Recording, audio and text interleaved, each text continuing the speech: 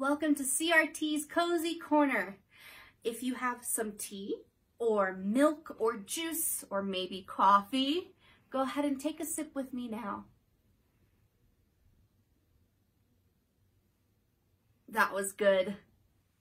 Now, go ahead and put that down. And we're going to take a deep breath.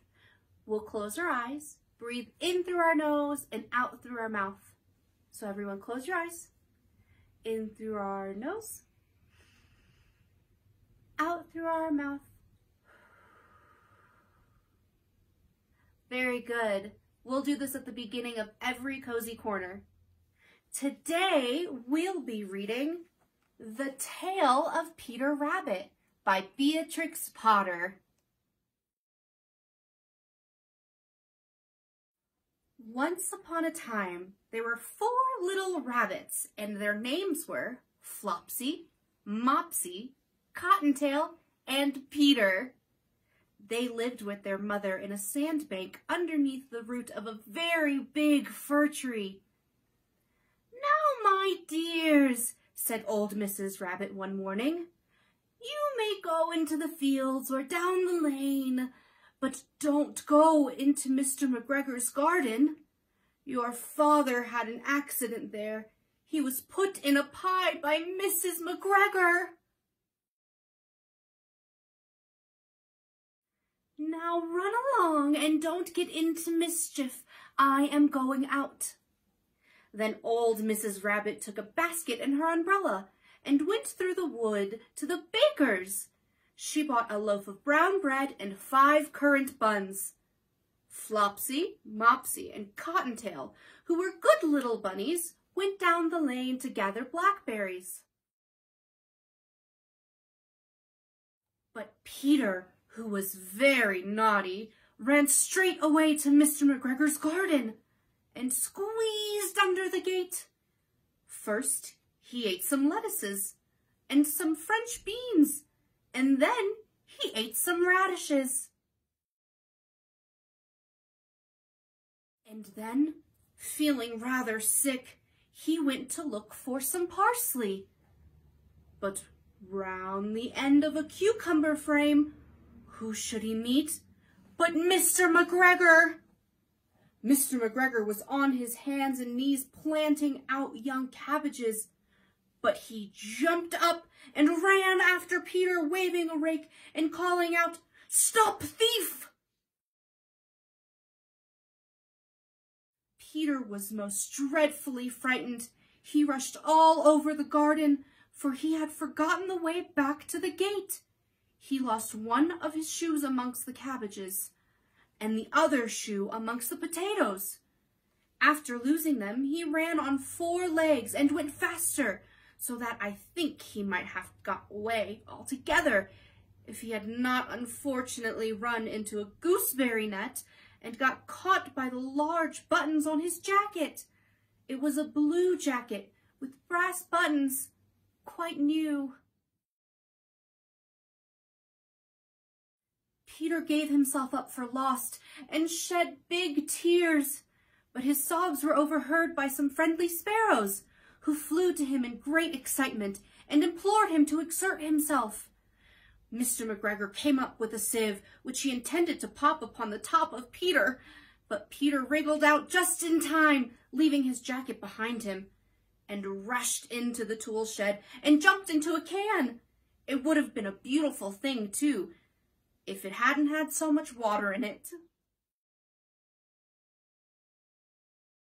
Mr. McGregor was quite sure that Peter was somewhere in the tool shed, perhaps hidden underneath a flower pot. He began to turn them over carefully, looking under each. Presently, Peter sneezed. "Achoo!" Oh, Mr. McGregor was after him in no time, and tried to put his foot upon Peter, who jumped out of a window, upsetting 3 plants. The window was too small for Mr. McGregor, and he was tired of running after Peter.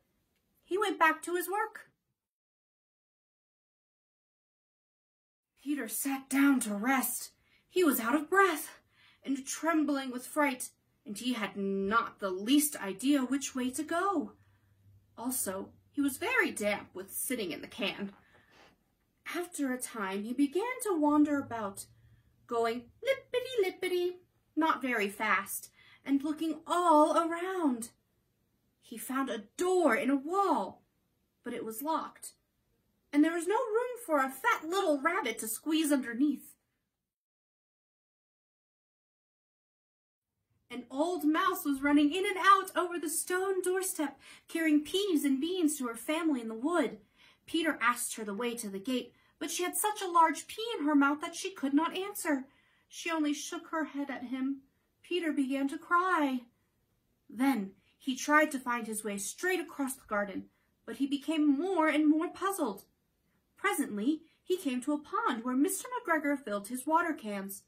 A white cat was staring at some goldfish. She sat very, very still, but now and then the tip of her tail twitched as if it were alive. Peter thought it best to go away without speaking to her. He had heard about cats from his cousin, little Benjamin Bunny. He went back towards the tool shed, but suddenly, quite close to him, he heard the noise of a hoe. Scratch, scratch, scratch, scratch. Peter scuttered underneath the bushes, but presently, as nothing happened, he came out and climbed upon a wheelbarrow and peeped over. The first thing he saw was Mr. McGregor hoeing onions. His back was turned to Peter, and beyond him was the gate. Peter got down very quietly off of the wheelbarrow and started running as fast as he could along a straight walk behind some black currant bushes. Mr. McGregor caught sight of him at the corner, but Peter did not care. He slipped underneath the gate and was safe at last in the wood outside of the garden. Mr. McGregor hung up the little jacket and the shoes for a scarecrow to frighten the blackbirds. Peter never stopped running or looked behind him till he got home to the big fir tree. He was so tired that he flopped down upon the nice soft sand on the floor of the rabbit hole and shut his eyes. His mother was busy cooking. She wondered what he had done with his clothes.